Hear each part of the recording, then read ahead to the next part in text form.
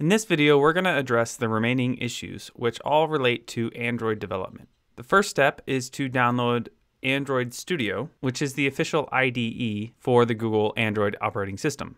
To do that, we'll go to their homepage, then click Download Android Studio for Mac. Once again, this is a fairly large download, so it'll take a few minutes to complete. Okay, our download has now finished. Let's go ahead and open up the file.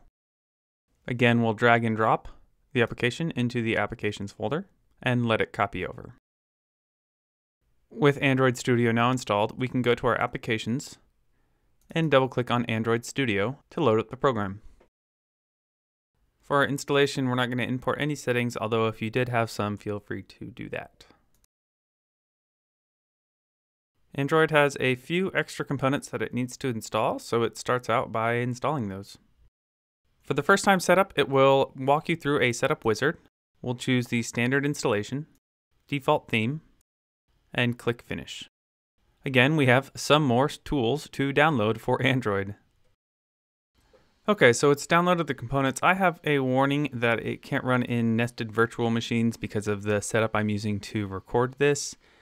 You should not see this warning unless you're trying to run this in a virtual machine. And if you are trying to run this in a virtual machine, it's probably not going to work for you. So for the rest of the videos, I'll be using my standard laptop, which won't have this issue. But for the purposes of this video, I did want to do a completely fresh install. So this is why I'm getting this message. I'll click Finish, and we have another welcome screen. And there are a few options you can go with. I'm just going to create a new Android Studio project because there are a few settings I want to get to that are available from within the project view. I'll leave everything blank and state that I do want the Android 15 API and click Add No Activity.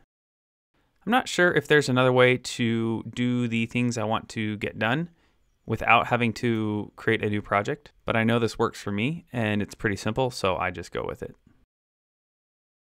Okay, our project has loaded up. We can close the tip of the day. And the reason why we wanted this layout was for the Android virtual device tools, which is found this little purple icon with a little Android sticking his head out. And what we're going to do is create a virtual device. We'll stick with the Nexus 5 phone, but you can choose whichever device you'd prefer. In this step, we'll select a system image. Here I will download the first result available, which requires accepting a license agreement. It'll take a few minutes to download this, so we'll let that run.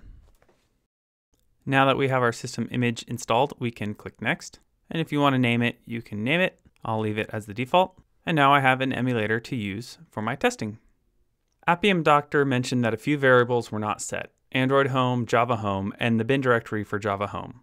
These variables are known as environment variables, and they're system-wide variables defined for use by various applications. There are a few ways you can configure these. We're going to use the bash profile file in order to set it up. You can see if you have this file by typing ls:/.bash profile.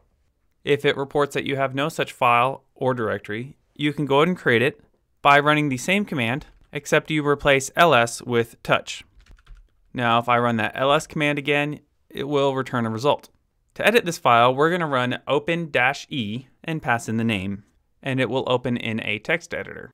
If you're more comfortable using Vim or your preferred text editor, you can certainly open it up in that. First, we want to set up Android Home. We're going to use the export command to define our environment variable. We'll set its name to be Android Home and store it in quotes. To find the value for this, we'll go into our Android Studio project. Then in File and Default Project Structure, it will define for us our Android SDK location. We can copy that location over and paste it in, and now we've set our Android Home.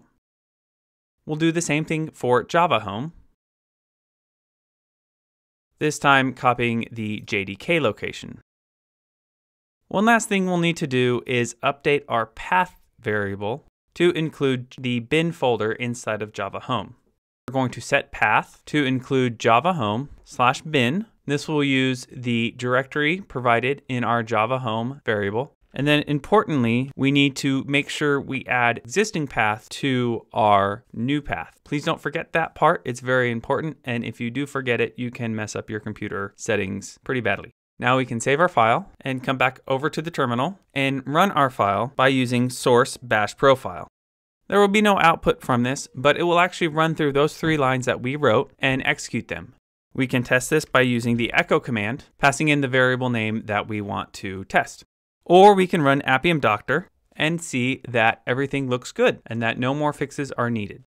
This finishes up the installation for Android, and in the next video, we'll start testing with Appium using our local installation.